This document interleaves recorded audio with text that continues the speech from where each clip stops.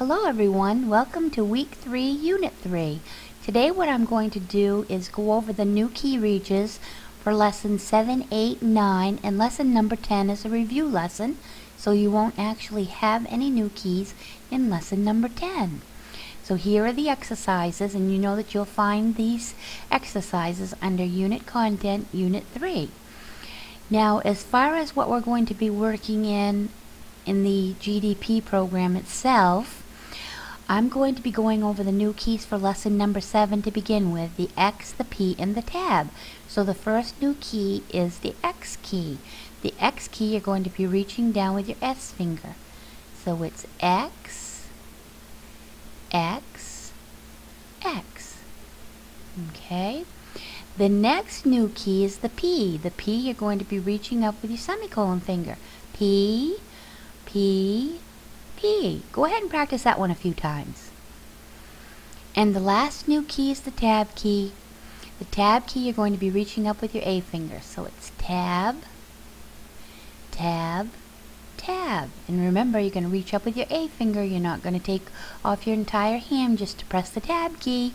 We want to learn the correct reach.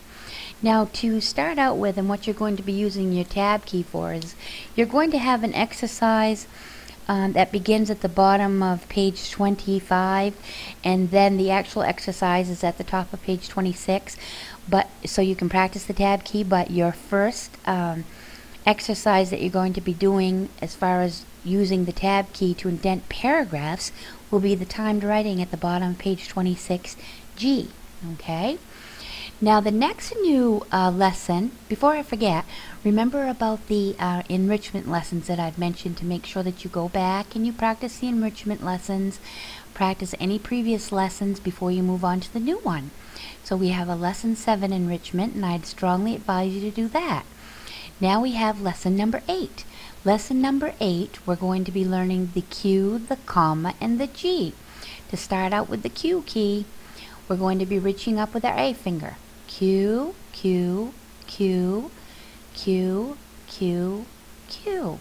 Okay, go ahead and practice that one a few times. And then we have the comma key. The comma you're going to be reaching down with your K finger. So it's comma, comma, comma. Comma, go back to the K, comma, go back to the K, comma, go back to the K. And remember how I've already mentioned to you about saying the letters and spaces either out loud or to yourself. The last new key in lesson 8 is the G key. The G key you're going to be reaching to the right with your F finger. So it's G, G, G. G, go back to the F, G, G, G. Okay? Now you also have within the lesson itself additional practices to do. You'll have sentences, and then there's the 1-minute timed writing that I mentioned.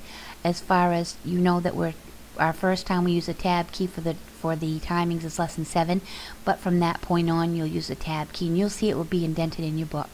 And then we have another enrichment, lesson 8. Lesson 9 will be the last 3 letters of the alphabet, the V, the Y, and the Z. Okay, let's go into the first one with the V. The V you're going to reach down with your F finger. V, V, V. V, go back to the F, V, V, V. Okay?